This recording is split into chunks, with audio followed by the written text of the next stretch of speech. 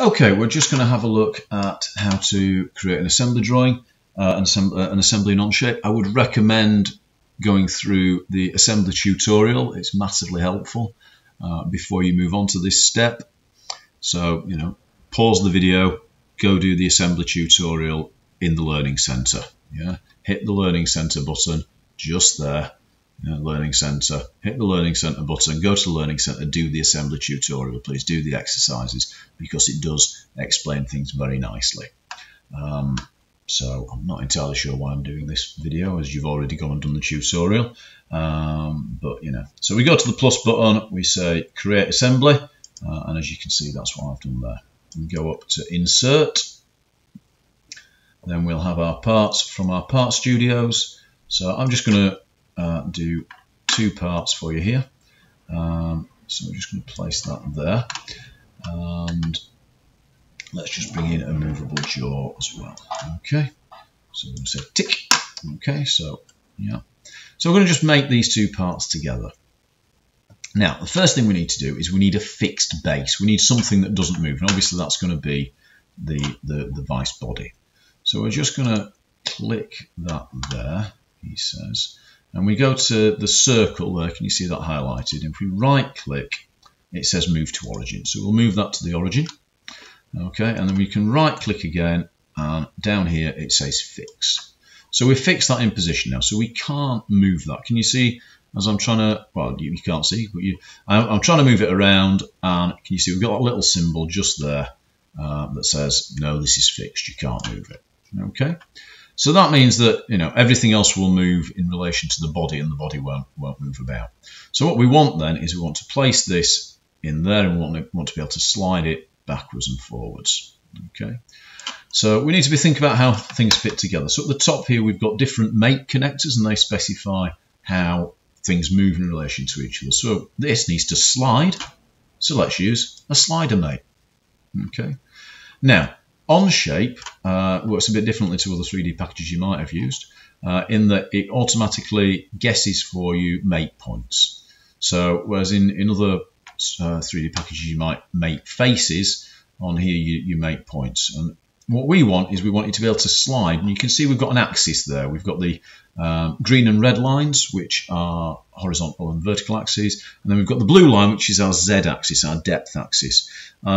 And you can see, and that's going to be the direction it slides in. It's going to slide in that Z-axis. So, if we pick that face, it's going to slide in the wrong direction. So what we need to do is we need to move we need to pick an edge.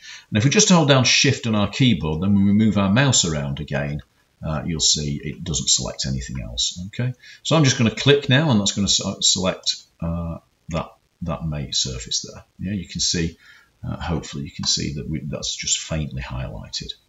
All right. So then we're going to move over to the other part, and obviously that's going to be this edge here. So just move our mouse around until it picks the edge for us. I'm going to hold down Shift, and then we want the middle one. Again, it gives us options, 3 options, and we can, if you want to, you can define a mate yourself as well. But we're just going to go with the default there, and then we can press. We can say. Oops, daisy, we can spin it around like that. That's exciting. There we are. We can press play up here. There you are.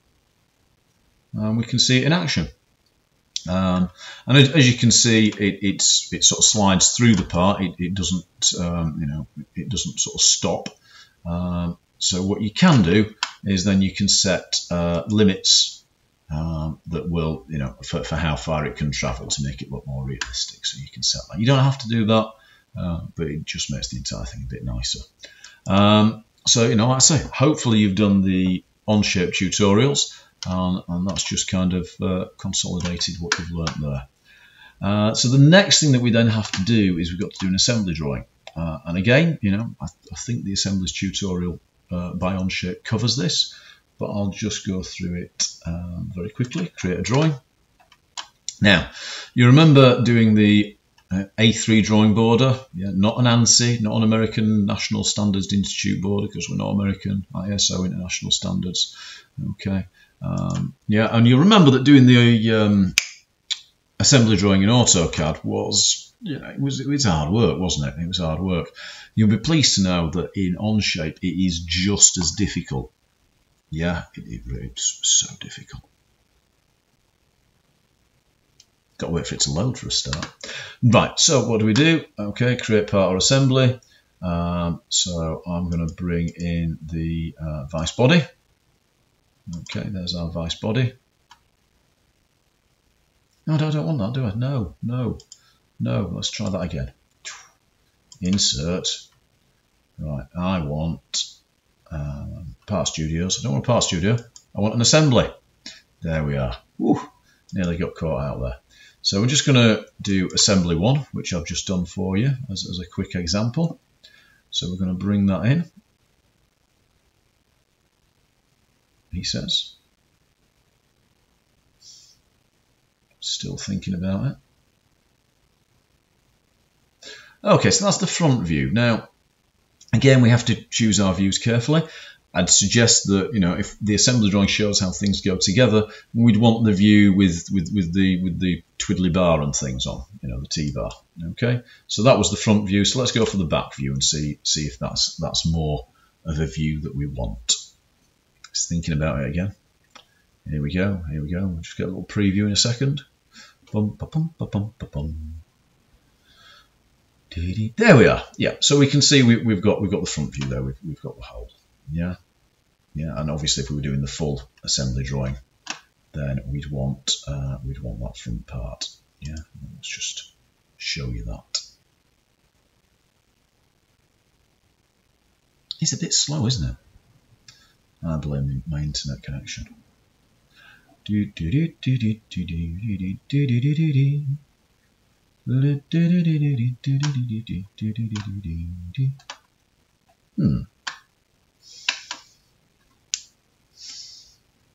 Okay, let's leave that going, and we'll get back to our drawing here.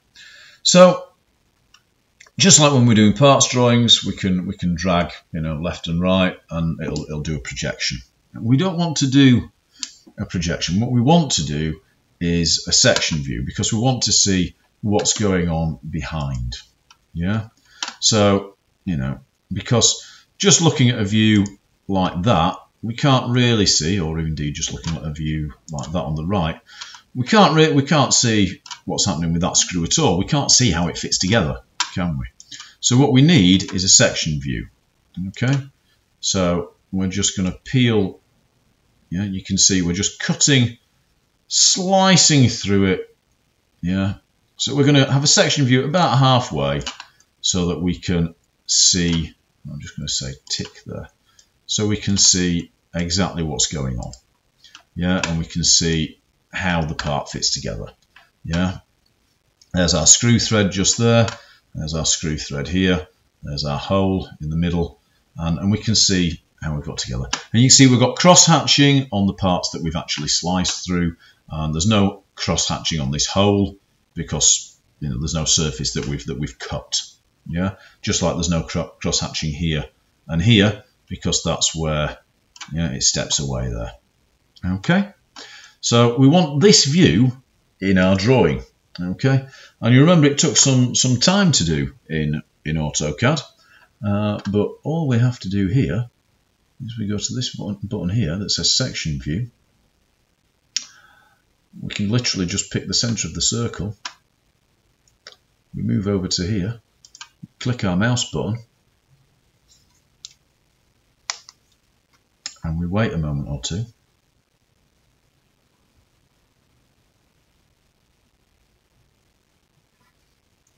And that's it. That's our section view. How good is that? The other thing that we had to do in AutoCAD was we had to number the parts. So we have to do that as well. And that's just at the top here, the call out. Okay.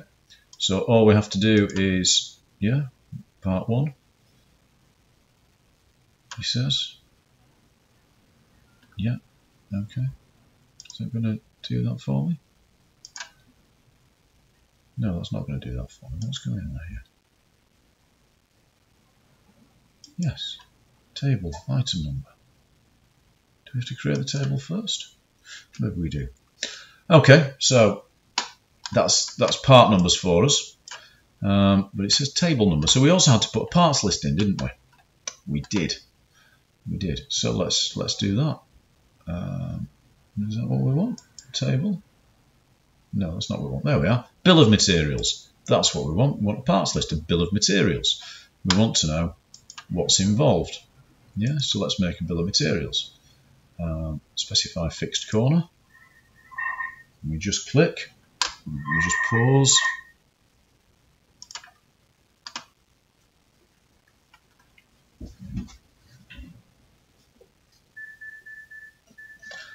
Okay, so and you can see we've brought that in, and in each part we have to give it a name and a part number, but it will fill it in for us. We just press the bomb button, stick it in the corner, and it fills it all in for us. And oopsie daisy, let me just actually do a whole call out to the second part, and you'll see that that is, he says, yeah, shows it there, number 2. There we go. So it will automatically set the numbers to how they appear in the table. And I think you'll agree that that is much easier. So just let's just to sort of finish that off as a full tutorial. What we do, if you go to the part name here, yours might say part 1, you might not have renamed it. Then we can go to properties.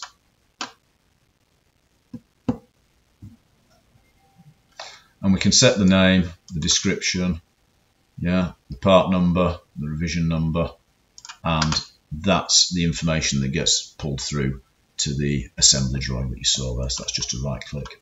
You can also right click and assign a material, which those of you who've read the assignment will remember is an essential part. You need to assign materials to all your parts.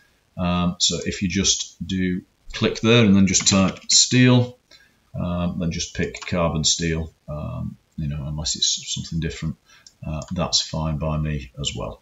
So you assign a material to each part. That hopefully should be everything we need to know. But of course, you don't need this video because you've all done the assembly tutorials, haven't you? Excellent. Thank you very much. Bye.